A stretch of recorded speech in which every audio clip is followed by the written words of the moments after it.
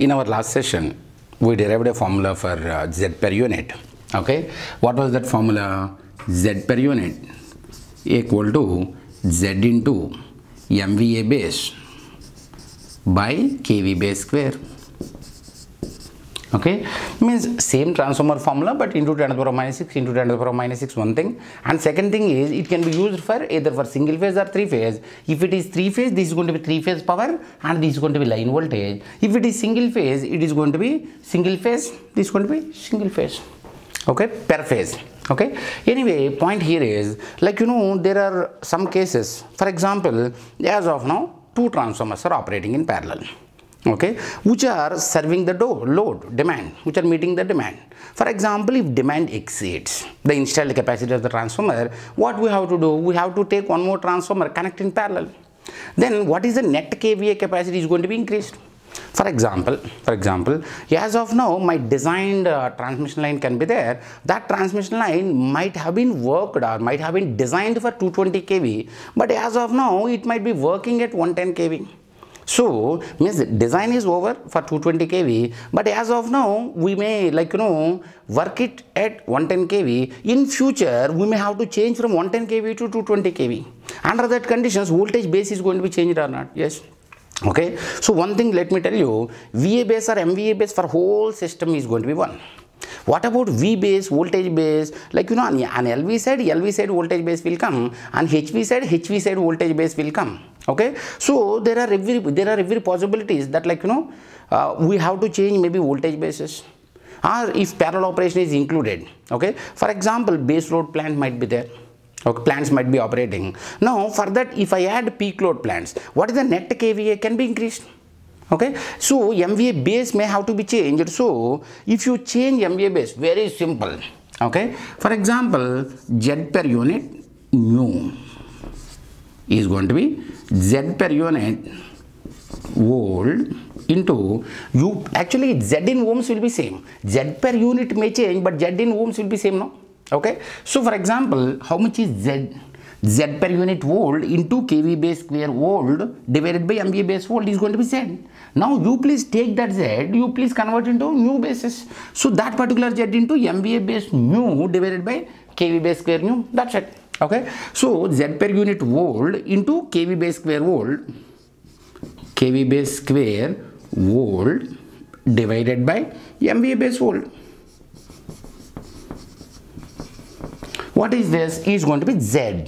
Okay, is going to be Z. Now that particular Z you please convert into new basis. So that is going to be MVA base, Z value into MVA base mu divided by kV base square mu. Problem solved.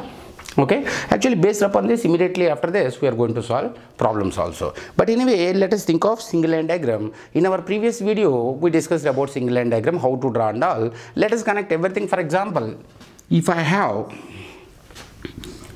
generator, okay, for that if I have immediately the transformer, okay, LV to HV. After that this is going to be transmission line. After that I may have again step up. Okay, and after that transmission line. After that I can do step down. After that load can be there. That load is going to be, for example, one synchronous motor is there. Okay, and after that let me have one induction motor is there. Okay, so this is going to be transmission line 1, transmission line 2. Okay, so this is going to be generator. Now how to draw a single line diagram for this? Let us see. Okay, so for generator, EG generated voltage will be there in line with synchronous reactance will be there. So for this it is going to be single line diagram EG, and this is going to be excess of generator XG. Okay, after that this is the bus. Okay, so after that what is happening? Transformer reactance has to be modeled. We discussed previously in our previous session only. So this is going to be transformer 1, transformer 1, transformer 2, transformer 3. Okay, so after that, transmission line resistance and reactance. So transmission line resistance, reactance. So T1 resistance, reactance. Okay, so after that, my transformer. So this is going to be transformer 2 reactance. After that, transmission line. Okay, so this is going to be transmission line T2. So T2 resistance, reactance. And after that, transformer. So transformer. Basically, what is the advantage of per unit quantities? Transformers can be eliminated on paper, not in practice. Okay. So after T2, this is going to be transformer 3. Okay. After that, synchronous motor is there. So synchronous motor, excess of the motor will be there, or XM. And along with that, voltage will be there, because it can drive fault current. Okay. Now if you think of induction motor only XM will be there. Okay. So this is going to be single line diagram for this. Okay. Now depending upon this, we are going to solve problems. Now let us take some problems on per unit quantities. If we think of this problem, what is per unit reactance of an alternator if capacity is doubled and voltage is half? Okay. So what is Z per unit? Z per unit equal to Z into MVA base by kV base square. Okay, directly Z per unit is directly proportional to capacity, inversely proportional to base voltage square. So for example, directly proportional MVA base. So capacity is doubled, so reactance should be double, per unit reactance should be double, because it is directly proportional. And if you think of voltage is half square, inversely proportional half square is going to be 8 times. So this is going to be 8 times. Okay, let me repeat again, very simple. Z per unit is directly proportional to MVA base. MVA base is doubled, so Z per unit has to be doubled. And voltage is reduced by half, so inversely proportional to voltage base square. Voltage is reduced to half, inversely proportional to half square is going to be 4 times. 4 into 2 is going to be 8, that's it. Now let us think of here, the per unit impedance of a synchronous machine is 0.240. If the base voltage is increased by 1.1 times, then per unit impedance value will be. So here VA base is not there. Okay, let me write the equation. Z per unit equal to Z into MVA base by kV base square. Okay, so did they give any information about MVA? So forget about it. Now Z per unit is inversely proportional to voltage by square. So voltage is increased, it means that Z per unit should be reduced. So new Z per unit equal to 1 by 1.1 square is going to be reduction. Okay, into 0.242 is going to be 0.2 per unit. It's done. Okay, now let us think of, in this case, two identical generators of 100 MVA 33 kV. This are connected in parallel as shown. They are interconnected through reactor. Faults occurs at F1 and F2 at two different locations. The ratio of equivalent fault reactance at F1 and F2 will be. Actually, one thing I have to tell you here. Okay, in our network theory, we know how to calculate Thevenin's equivalent. Okay, so how to find Thevenin's equivalent if you have ideal sources? Okay, so whenever you have ideal sources, voltage source can be replaced with short circuit and current sources can be replaced with open circuit. Okay, so these are going to be voltage sources. So try to find Thevenin's equivalent across those two terminals, problem is solved. Okay, so for example, if fault occurs here, okay, then what will happen? Short circuit, these two are connected in parallel. Okay, so 0.2 plus 0.1, 0.3, 0.2 plus 0.1, 0.3, these two are connected in parallel. Thevenin's equivalent is going to be 0.15. Okay, 0.3 divided by 2 is going to be 0.15. This is going to be F1. Get Thevenin.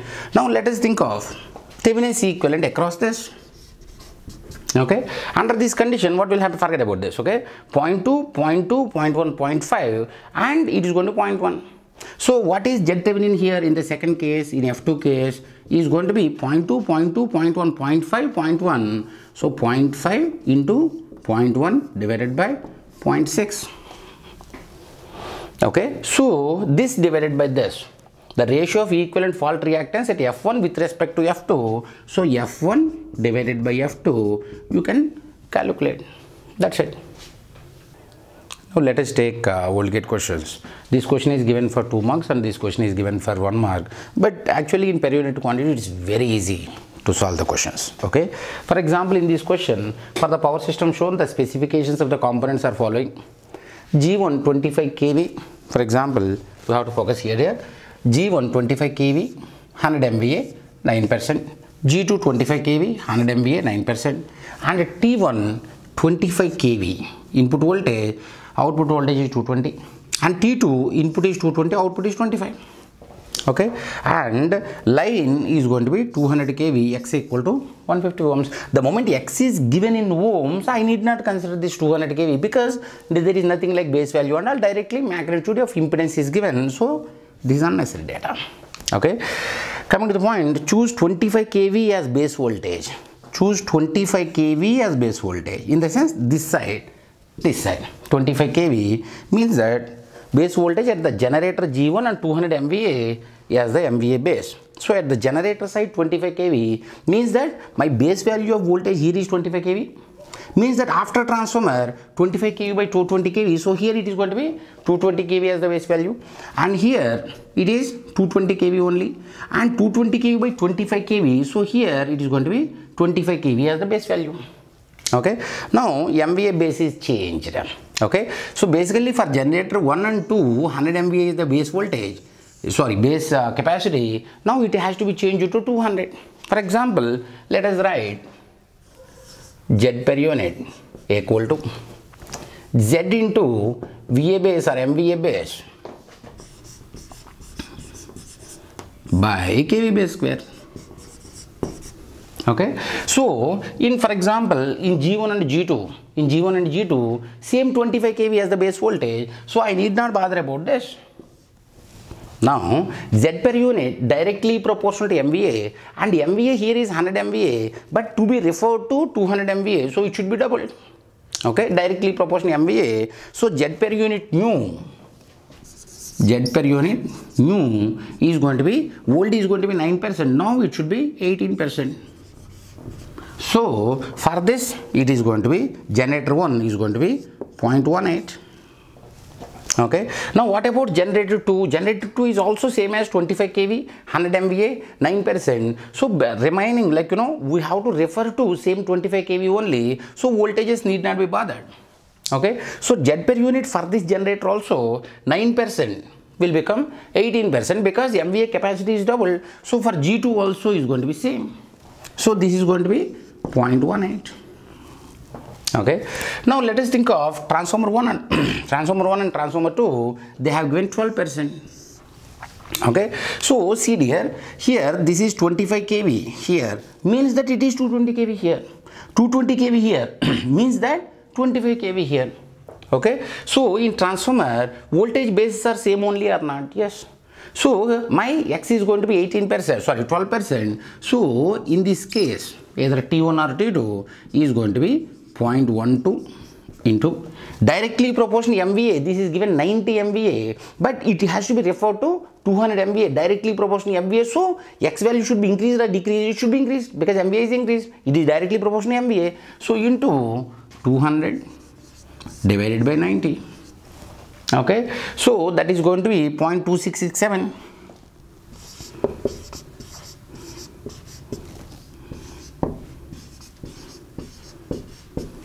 Okay, now what about transmission line? We have to calculate. Now let us calculate for transmission line Z per unit equal to Z is how much? 150 ohms. Okay, so this is going to be 150 into MVA base by kV base square. What is MVA base? Is going to be 200 divided by V base square. What is V base square? This is transmission line is on 220 kV side.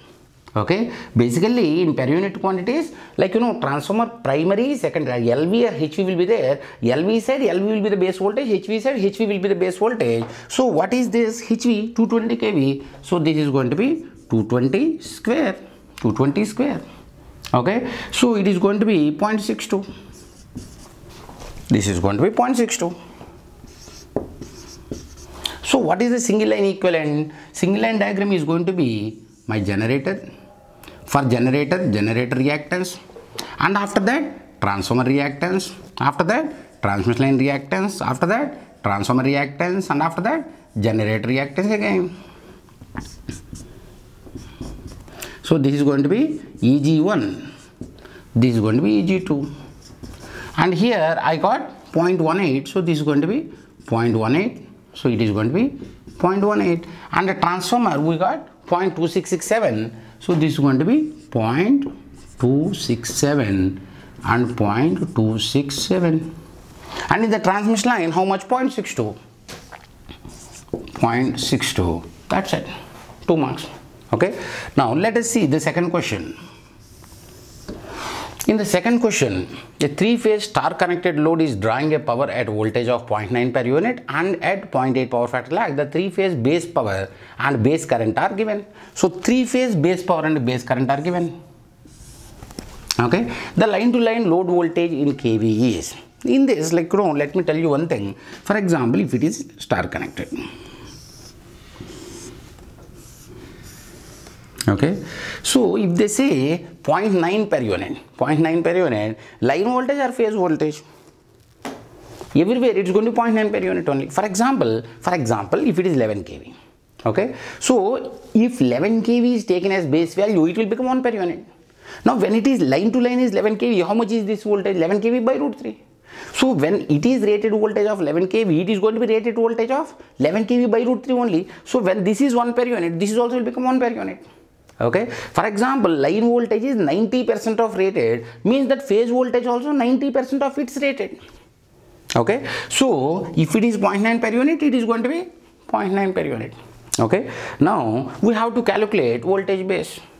If I calculate voltage base multiplied by per unit is going to become actual value, because what is per unit quantity? Per unit of any value is going to be actual divided by base. Okay, so what is actual is going to per unit into base. Now let me calculate voltage base or kV base. Okay, so kV base is going to be how much? Root 3 VLIL, very simple. Okay, line voltage or phase voltage, anything can be calculated. So root 3 VLIL. So for example, this is going to be line voltage. Line voltage of base voltage. Okay, is going to be, what is total MVA? 100 MVA divided by root 3 into I base. This derivation already we have done. Okay, so voltage base is going to be MVA by, for three phase, MVA by root 3 into current, because root 3 into VL into IL is going to be 100 MVA. So this is going to be 132 kV, because three phase power equal to root 3 into VL into IL. Okay, so for example, if you think of what is the present line to line voltage? Line to line voltage is going to be 90% of rated or 90% of base value. So what is actual value?